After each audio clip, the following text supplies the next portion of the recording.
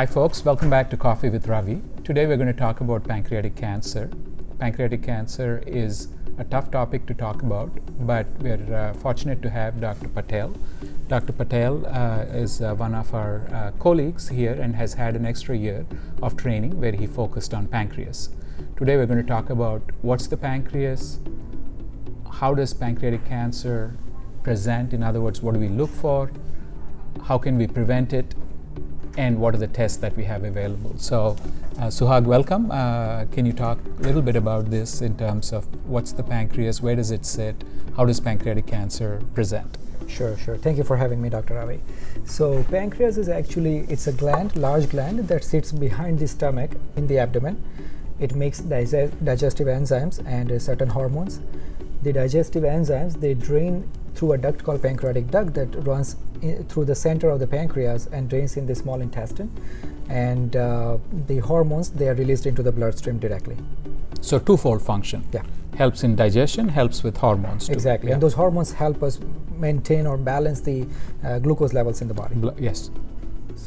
So in terms of pancreatic cancer then, how many cases in the US, how often do we find it? Can we find it before it presents? Yeah. So actually if you look at the 2020 data for pancreatic cancer, there are going to be about 57,000 cases in the United States of pancreatic cancer in this year. And 47,000 deaths will be because of pancreatic cancer. If you look at the American Cancer Society data, it's the third most common cause of cancer death, and about 8% of cancer death will be because of pancreatic cancer. Maximum will be by the lung cancer, then the colon cancer, and will be followed by pancreatic cancer. What are the main, what puts people at risk for pancreatic cancer? So is it all hereditary? Is there something that our patients can do? Very good question, actually, and this is very pertinent in terms of pancreatic cancer. There are certain risk factors, we call them risk factors, which puts somebody at risk of developing pancreatic cancer. There are certain risk factors which are modifiable, which means those can be changed by certain lifestyle changes or certain measures. Those can be changed. There are certain non-modifiable risk factors, and then there are certain other factors which I think they are still under study, and some studies have shown some risk, but we still don't have strong data. So there's the modifiable risk factors.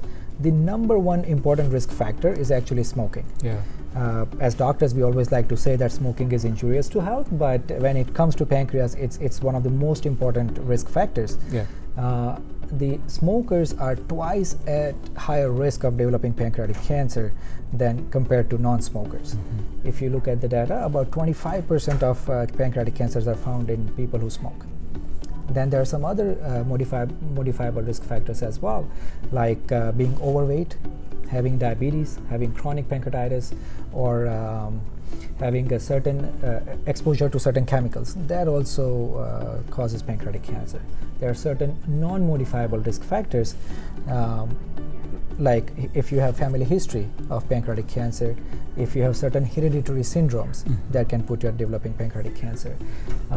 Age, gender, race, they also play part. Those are not, you cannot modify those factors. Then there are certain other factors with no, some studies showing there is some risk, and those could be diet, your physical inactivity, coffee, alcohol, those kind of factors are implicated. So the big things then are avoiding smoking and exercising and trying to stay at the leanest weight possible. Exactly. Okay. What symptoms then? What should people be? Is there specific symptoms? Are there any things that our patients should be looking for?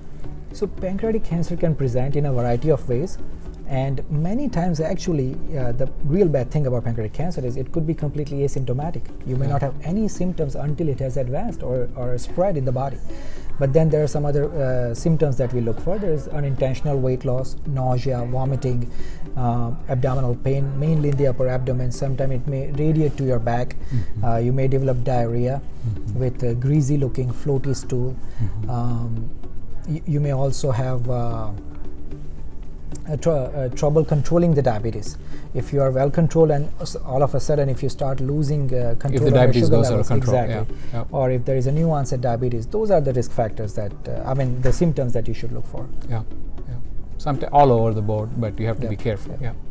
So what are the tests? How do we find that when we suspect that in our practice? What are we doing? So there are certain tests that we do. There are some blood tests, there are some imaging studies, and then of course, you also may consider doing a biopsy. So when it comes to blood tests, we do some liver function test, pancreatic test, and look for tumor markers. These are blood tests. These are the blood tests. Yeah. We also look for imaging studies like ultrasound. Depending upon the presentation, we may decide about getting a specific CT scan, which is what we call pancreatic protocol CT scan, which focuses on the pancreatic imaging, or the MRI studies. There are endoscopic studies as well. We do endoscopic ultrasound, and there is a study called ERCP. So those can be useful as well. Yeah. You spent an extra year training on endoscopic ultrasound and ERCP. Can you just in general terms speak about that? What do we use that for? So endoscopic ultrasound, it's kind of an ultrasound, but it is done via endoscopy. So when we pass the camera through the mouth down into the stomach and small intestine, and that endoscope has an ultrasound probe at the end. Because the pancreas is right behind the stomach, we get really good images from there. Because you get really up close. Exactly. Yeah. So we get to take a good look, and then if needed, we can actually pass a tiny needle through that scope into the pancreas and take some samples. Yeah. And that helps us diagnose, stage, and decide, if there are any lymph nodes around it, if it has spread into nearby organs, and those kind of things. So.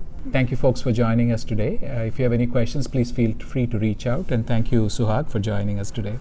Thank you, Dr. Ravi. Thanks for having me.